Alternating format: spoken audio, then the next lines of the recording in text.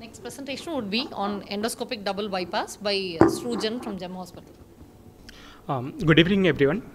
Today's the case is double stenting. I am Dr. Srujan from Gem Hospital, first year DNRB PG.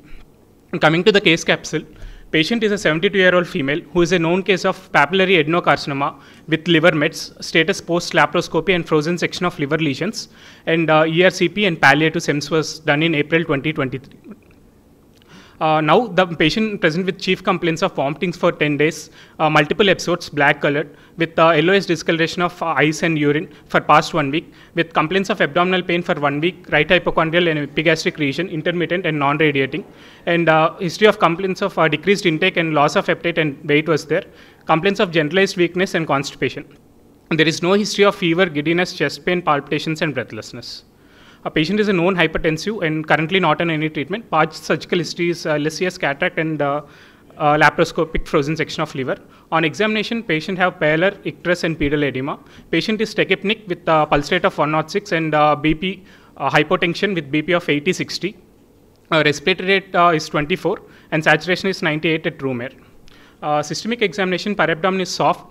Tenderness is there in right mitochondrium. There is no organomegaly, no guarding and rigidity, no shifting dullness and fluid thrill. Bowel sounds are present. Other systemic examination was normal. Coming to the investigations, patient had severe anemia with HB of 5.5, total leukocytosis with total count of 17,040, and bilirubin was elevated with direct component of 4.1. Hypoalbuminemia is there. AST, ALT are mildly elevated with ALP elevated 446. Patient also have AKA and procal, which indicates sepsis. We have done plain CT abdomen. Since patient is having AKA, we couldn't do a CT abdomen, where SEMS was in situ with stent ingrowth causing dilatation of proximal CBD and bilateral IHBRD.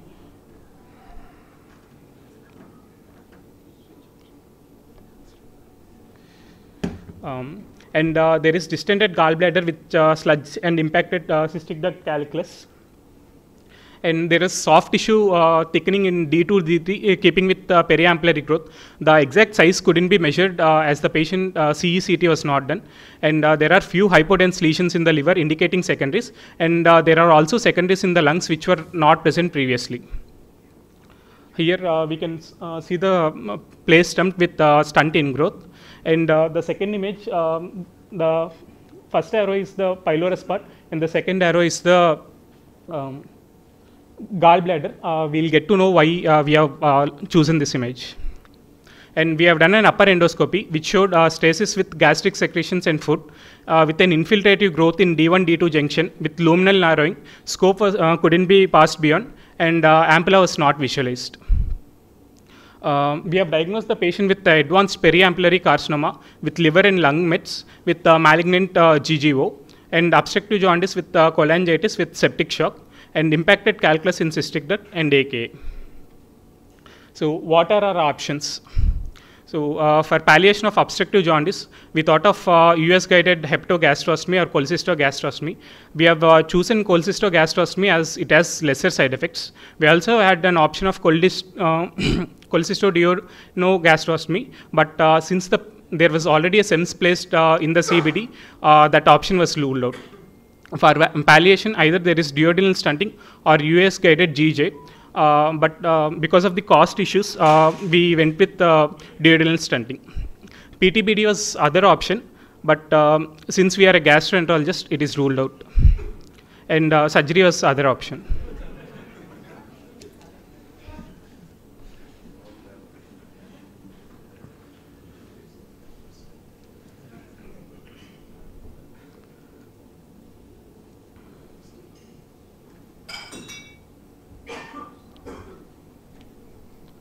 Here we can see as soon as we enter liver, there is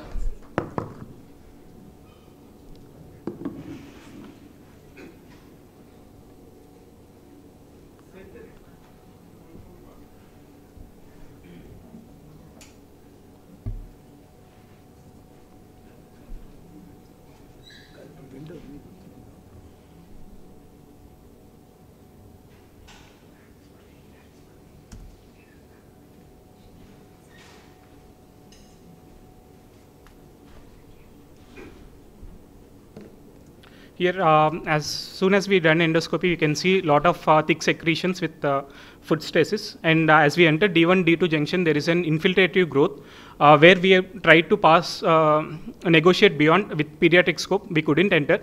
As we have planned for duodenoscope, we have placed a guide wire across the stent,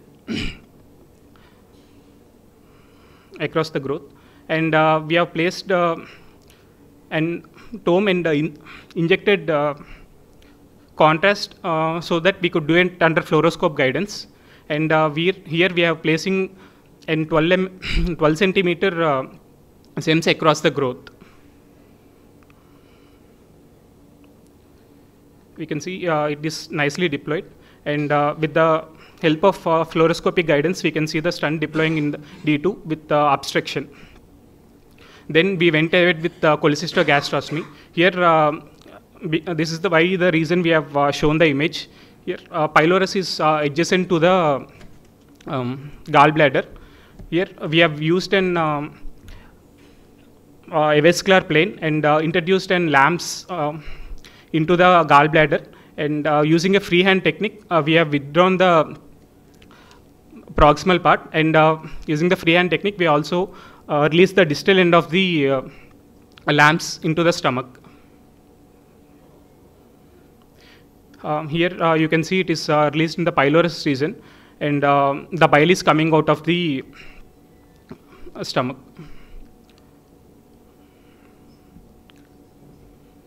We can also see a lot of sludge coming out. Since the patient having gallbladder stones with cystic duct occlusion, we want to enter with the pediatric scope and try to bring the stones out or pull it into the CBD. So we are doing a CRE balloon dilatation across the lamps, which is 20 mm. We have used a bigger size lamps so that we can intervene. Here we can see a lot of stones coming and also a sludge material coming across the lamps. Then we have taken a pediatric scope, entered into the gallbladder, and we can see the gallbladder is free of stones, and even cystic duct doesn't have any stones. There is a minor trauma happened during lamps insertion.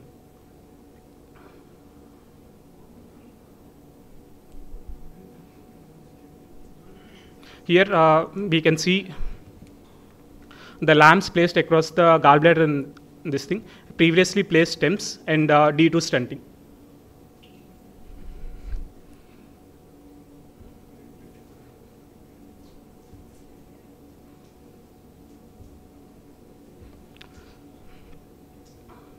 Coming to the follow-up of the patient, patient was started on oral diet on POD1. LFT was in decreasing trend. Sepsis resolved and patient got discharged on day 3. On follow-up, patient was doing well, tolerating oral feeds. LFT normalized to 1.1. Coming to the endoscopic ultrasound guidance, gallbladder drainage and management of biliary obstruction. It was first described in 2007, and it was done using Doctor pigtail. Will skip the review of literature, just in view of time. That was nice presentation. I think we know there's a master of bypass, so given the Suez Canal situation, maybe Vinod would have drilled through Egypt and got got a new canal itself. So it's open for discussion. One question: what is a freehand technique, Doctor? You were telling 2-3 times. You were telling freehand technique. What is it? Is there anything that you can enlighten them? So the freehand technique is like while doing an hot exercise GJ, usually in Western countries they use a double balloon technique where they pass a balloon through the into the jejunum. They inflate both the balloons and they instill water and they create an artificial pseudocyst. That's with balloon assisted lamps. In freehand technique, we don't use a balloon to occlude anything. We directly puncture with the hot exercise. The rate of slipping with freehand technique is more. That's freehand technique.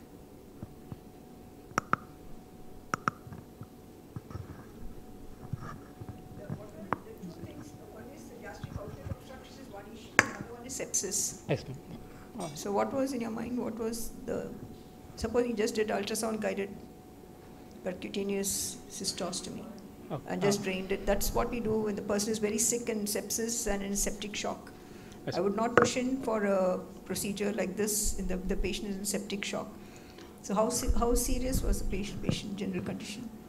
Patient is in septic shock. Septic shock. So what should be the ideal procedure? Septic shock. Just put in a needle, ultrasound guided cystostomy, and then you just drain it. That's now one of the recommended procedures in empyema of the gallbladder.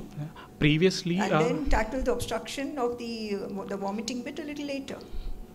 In an acute situation, I just want to know what was the SOFA score. No, how serious was the patient?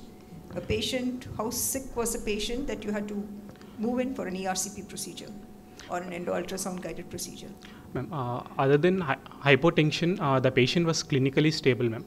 And there was AK, leukocytosis. No, we're not worried about AK and all. I just want to know what was the state of shock. Septicemic shock?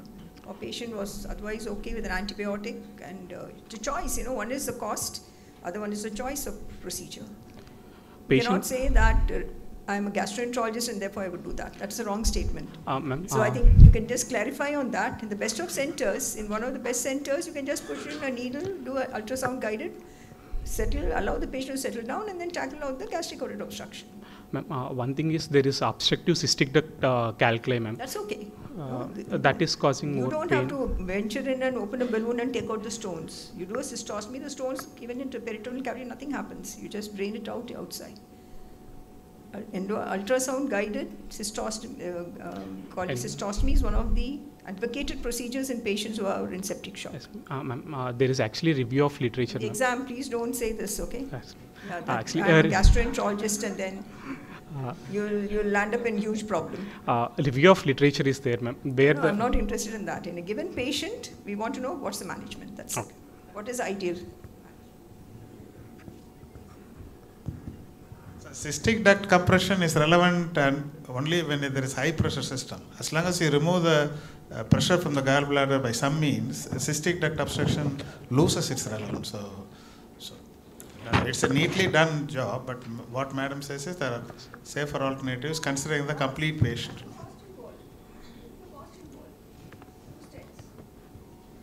What was the net cost involved? We need to make a living. You have to, I mean, one is the best. I'm not talking even about the cost. What is ideal for the patient? What's the best? I'm just thinking about the patient. I'm not even worried about the cost. I would give the best option for the patient.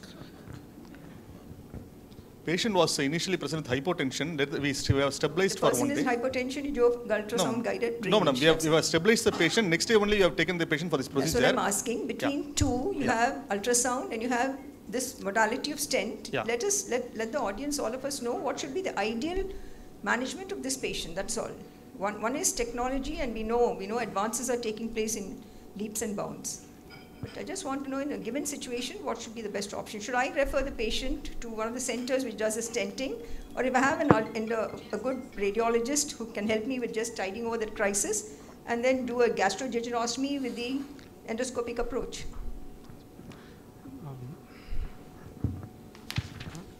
Thank you, Dr. Srujan. Excellent presentation.